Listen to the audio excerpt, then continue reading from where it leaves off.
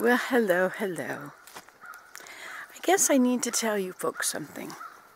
So, our mission is ending. The girls have been camping all summer, and now it's getting to the end of that. But the reason that our mission is ending is because I can't do the work.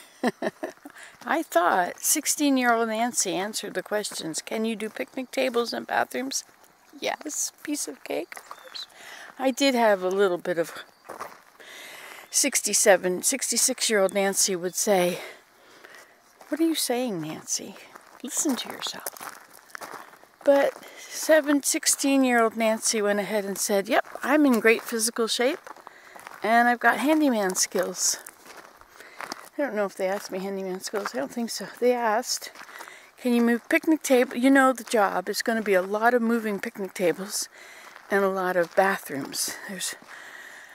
And I thought, I'll get through it somehow. I think we're supposed to do this. And so I said, sure. And I'd go home at night and 66-year-old Nancy would say, "What the heck are you talking about? Are you an idiot?" And anyway, 17-year-old Nancy won, and away we went. We did this mission, but I could never do the work. I could do some of the work. And so because the core truth was that I could not do the work, from that stemmed whole lots of things. Guilt, avoidance, complaining, deciding which work wasn't necessary. So from that one thing stemmed all of that. We'll be at the highway now, but we're going to the grass hut, which is totally worth it. Anyway, so from that one falsehood, which I convinced myself of, which was that I could do it, or I could make it work.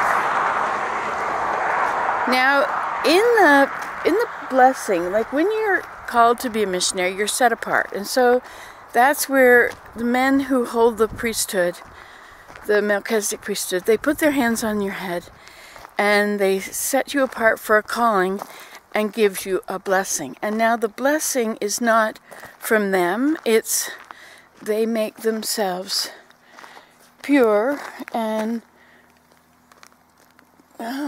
are able then to have a better hear thing with the Lord, right? It's like a guitar. When you get that guitar in sync and those notes just wave like that. Car coming. Maybe I should pretend I'm not doing this. There. But I guess most people walk around with their camera in their hand facing themselves as they go places.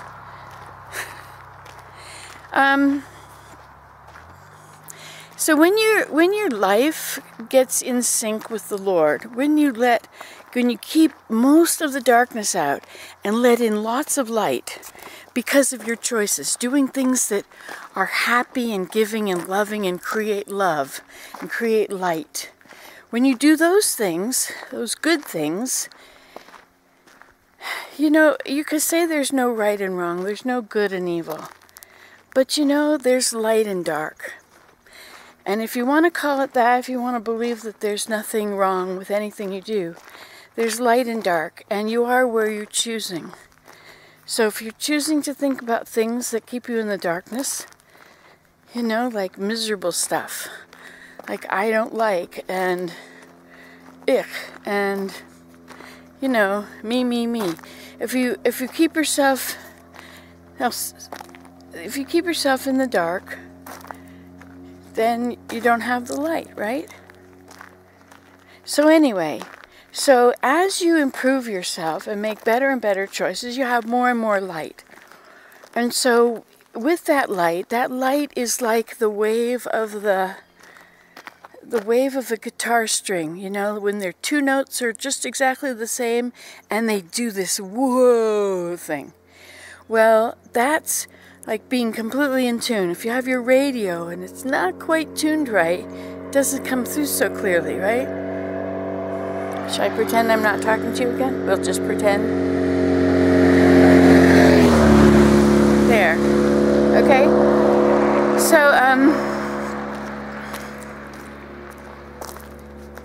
So when your life is in tune with God, or when you are able to have the most light in your being and in your life, well, you see, when you're in tune with the Lord, you can hear His voice. I'm serious. You can hear it. I'm not joking. And you know, years I thought, wow, wouldn't it be awesome if you could just talk to God? Like if He was sitting in the chair at you and you could just talk to Him and just clear up a lot of stuff. Wouldn't that be amazing? And now, I mean, I can't talk to Him like He's sitting in the chair, but I can talk to Him like He's sitting in the chair. I can't see, but He's still sitting in the chair. And I know that when I'm talking to Him, He's right there. He's listening. However the ear thing works, you know. He's hearing it all. Anyway, so when you're set apart for a calling, the men who hold the priesthood, if they are living with their lives in a pure way, if they are making choices depending on, I have to show it to you. You have to see it. There it is.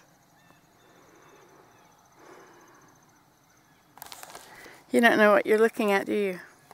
So I'll just stand here and I will finish what I'm saying.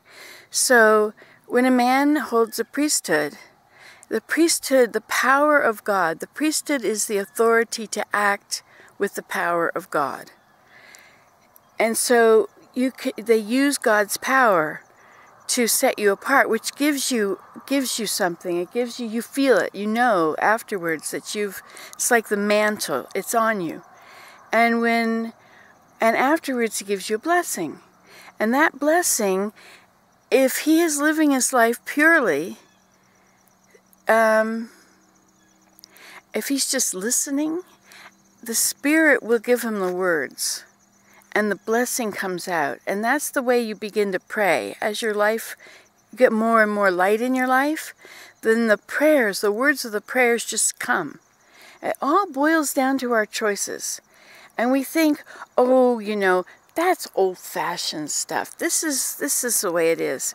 But really, the light and dark thing never changed. Like it's irrelevant for time. I have to put this down and pretend you're just down there looking at the sky. I have to be able to be in one place at a time. Oh, here we have someone else.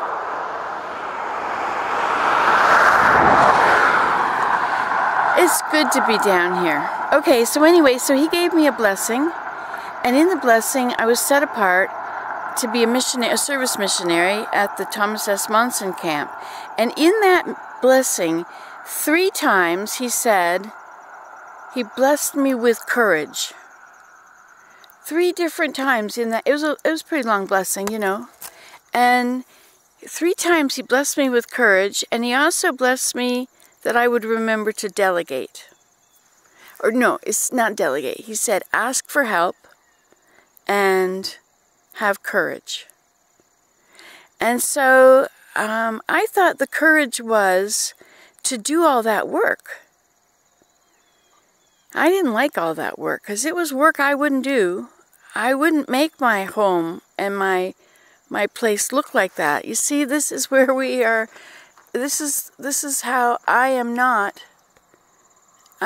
like other people. Other people like mowing their lawns and tending flower beds. I like watching what grows. It's all a science experiment around me. Will this grass be the only grass? You know, how high will this grass get? Look at the grass wave in the breeze. Look at the flowers from everything. There's always, even the grass has flowers.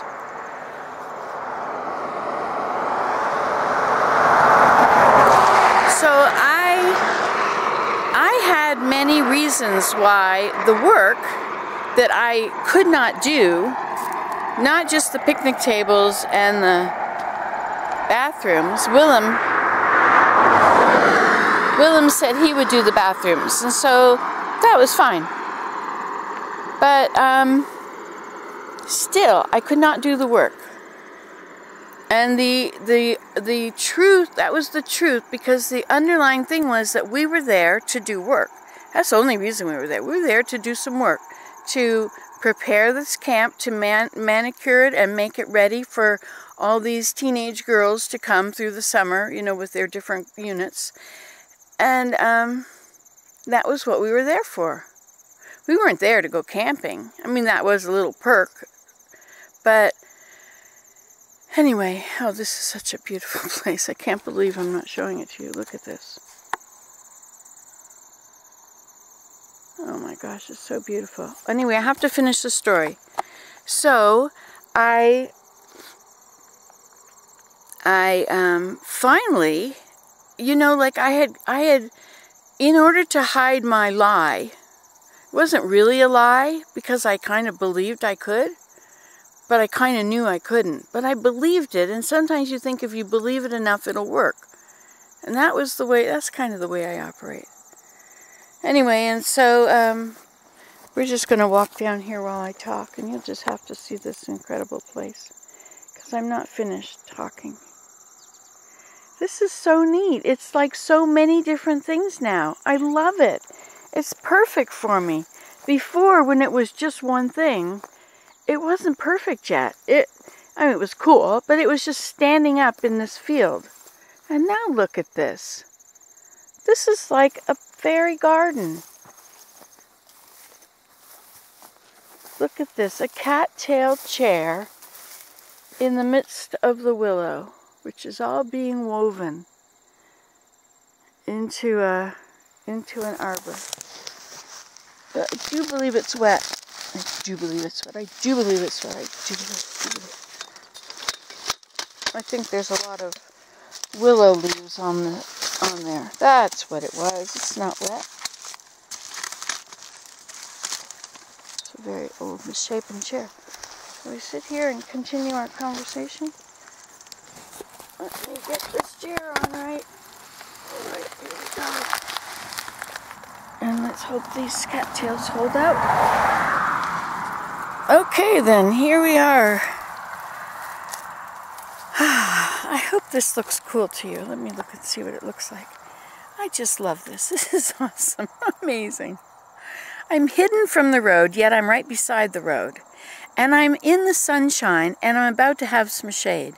This is in a place where it was always a field. Anyway, so the way I treat the earth is different than the way most people treat the earth. 99% of people treat the earth like it's outdoors. Like there's inside, which is where we all live all the time, and there's outdoors, which we go out into to do sports in or whatever, or to walk through and be uplifted by, to get revived. But it's two separate worlds.